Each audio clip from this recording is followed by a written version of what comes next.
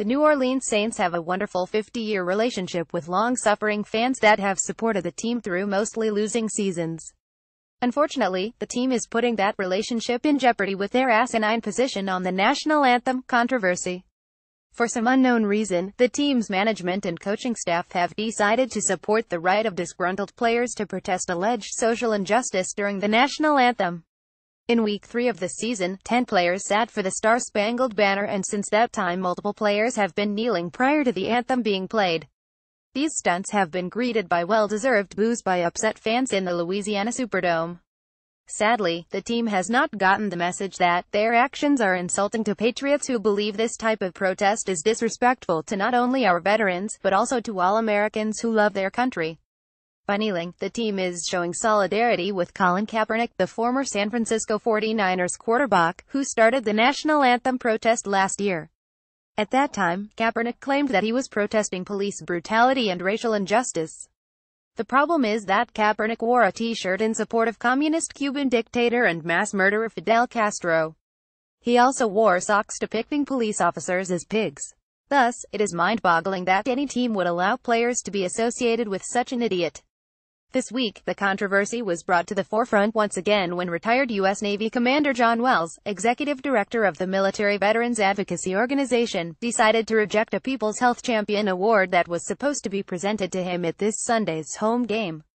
The award is given during each game in the Louisiana Superdome to a senior citizen who demonstrates exceptional achievements, although Wells said he was honored to be selected for the award. Since this award is tainted with the dishonorable actions of the NFL and its players, I cannot accept it. To do so would be hypocritical. Instead of privately meeting with Mr. Wells to discuss the issue, the Saints issued a lengthy public statement blasting the retired Navy commander. According to the Saints organization, Wells chose to distract from awareness we hope to build throughout our community. Really, the team is criticizing a disabled veteran with over 20 years of service to his country for having the audacity to distract from their great awareness building. Instead of awareness, the team is building community resentment by their disrespectful protests. The Saints also called Wells' actions unfortunate and disappointing, and sad and divisive. In reality, the Saints players are disappointing many of their fans and being divisive by allowing these protests to continue. The team is coddling spoiled stars who are paid millions of dollars to play a game. These stars are not the victims of discrimination, and most of them are clueless as to why they are even protesting. According to Saints safety Kenny Vaccaro, the players are bringing awareness to a cause. What cause is that, Kenny? Communism or police hatred? The protests have no place during the Saints pre-game ceremonies.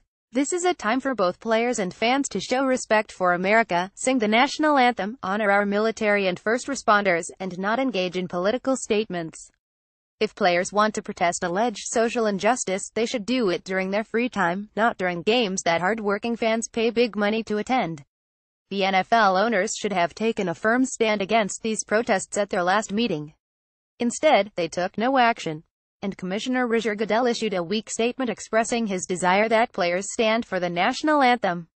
Unfortunately, it was not backed by any threats of disciplinary action, so it was meaningless. According to Commander Wells, their NFL failure to act is a slap in the face to all of those who have served in uniform. Men and women have fought and died for the flag that the players are disrespecting. Bravo, Commander Wells, you are speaking for millions of Americans who are offended by these demonstrations.